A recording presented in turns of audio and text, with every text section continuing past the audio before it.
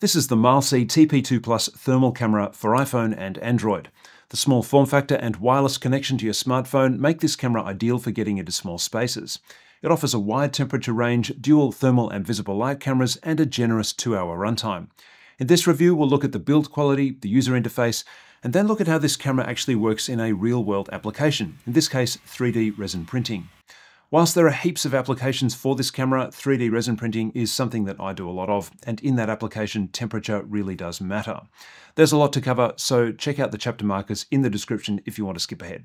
And a word of disclosure, Mileseey sent me this device after my review of their D9 Pro laser distance meter, and I mentioned to Mileseey that this camera would be great for reading temperatures in 3D resin printing applications, so they asked me to do a review. No money exchanged hands, I'm not being paid for this review, but I do get to keep the device, which is great, and you'll see why very shortly. The camera comes in very simple packaging. It's nicely boxed, and once again, there is a very well-made case that goes with the TP2 Plus.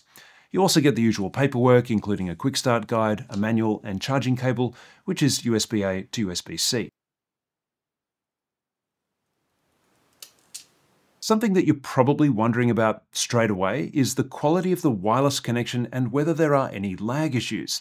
Well, firstly, connecting the device to your phone is a simple process of downloading the relevant app and then following the prompts to find your device and set up the connection.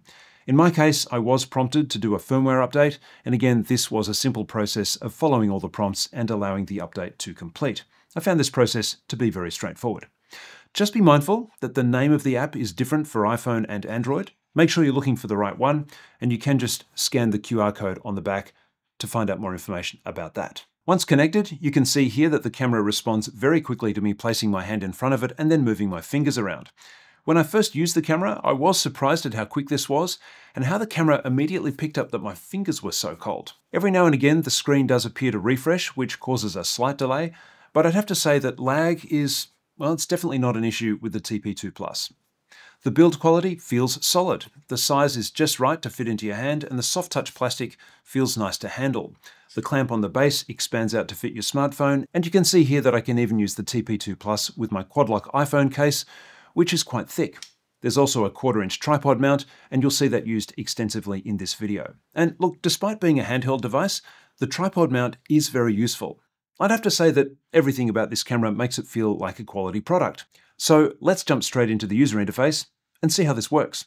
I've got the TP2 Plus mounted on a tripod, and I'm going to use this cup of hot water to show you how this camera works.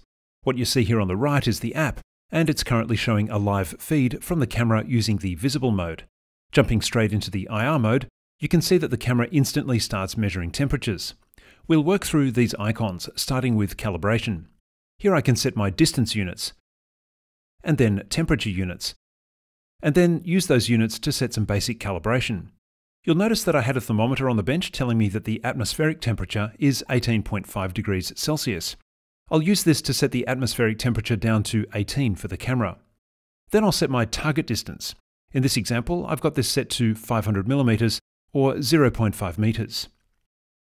Tapping this icon allows me to toggle the display of the center, maximum, and minimum temperature point settings.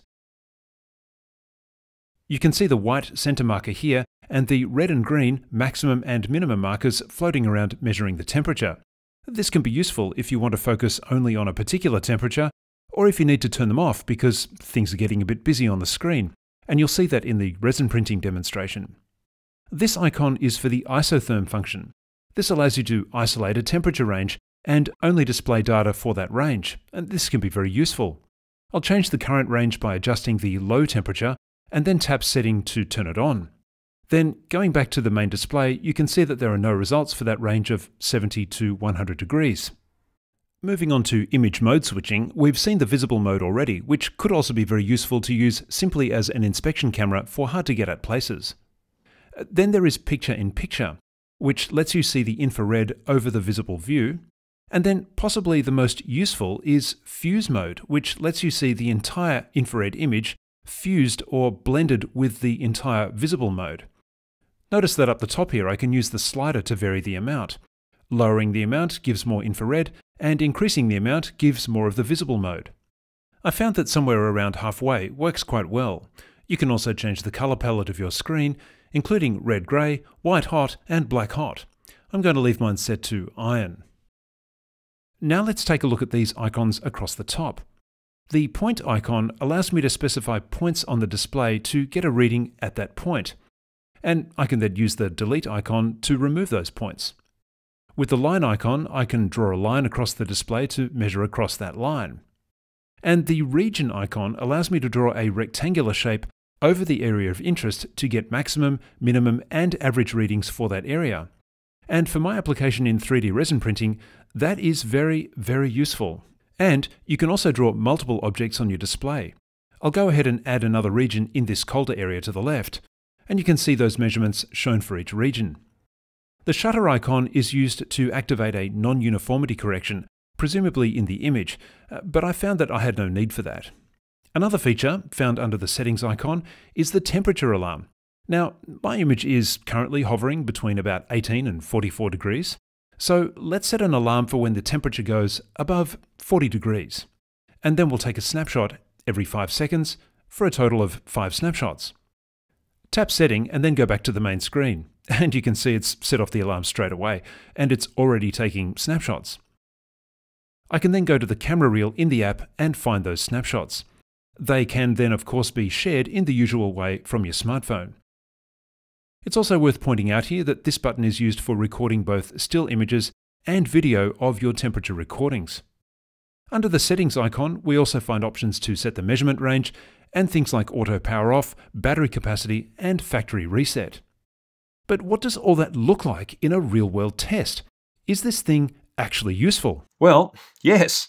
Right now it's cold where I am in Australia, and 3D resin printing in cold conditions causes all kinds of problems. In fact, it's only 15 degrees in here right now. One thing I've always wanted to know is how effectively I've been heating my resin. Now, I've been using these small thermometers to give me some idea, and that kind of works. And I could use a probe, but that just isn't practical because I don't want to stick that into a vat full of resin. This is my Anycubic D2 DLP printer running a print. You can see that it's quite cool in the workshop on the day that I recorded this, at around about 16 degrees. The recommended temperature for resin printing is usually above 20 degrees, and anything colder and you start getting adhesion and layer separation issues.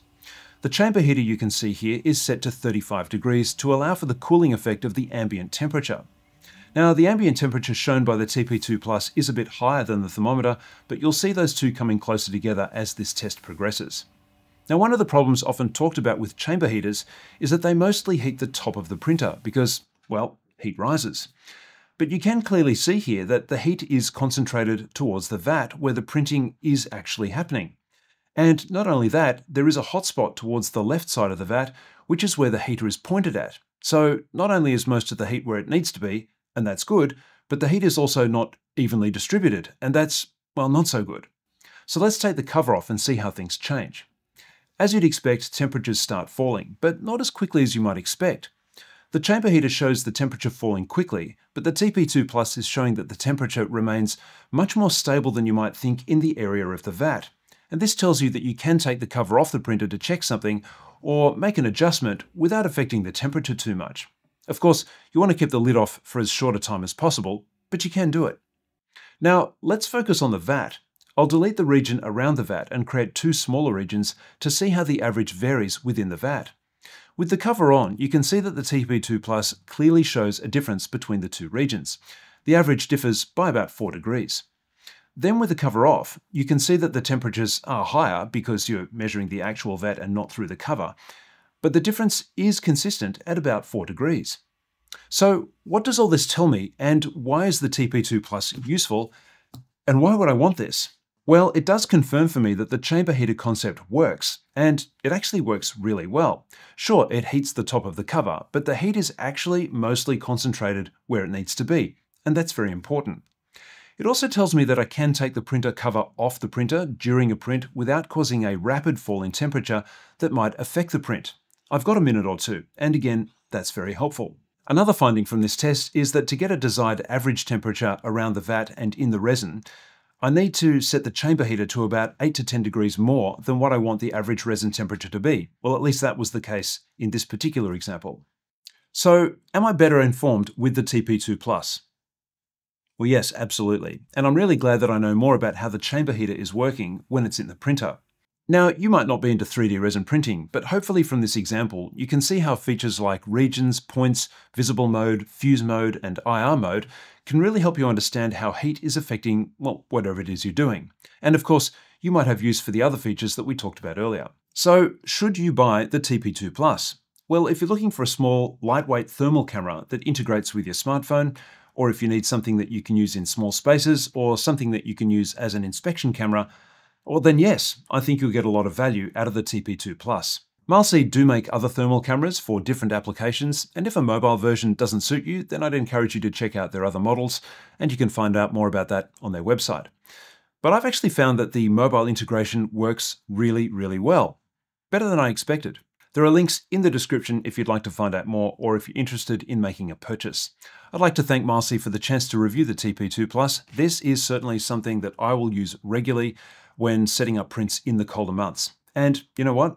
It's probably also going to be really useful in the hotter months too, because it gets very hot here. And it might be useful to know when it's too hot.